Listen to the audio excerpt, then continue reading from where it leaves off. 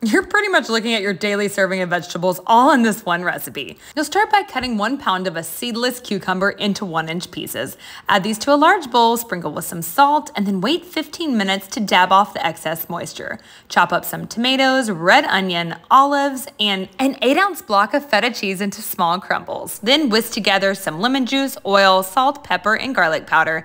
Add all of this to a large bowl along with some chopped parsley. Toss until it's well combined and either serve immediately or store in the refrigerator.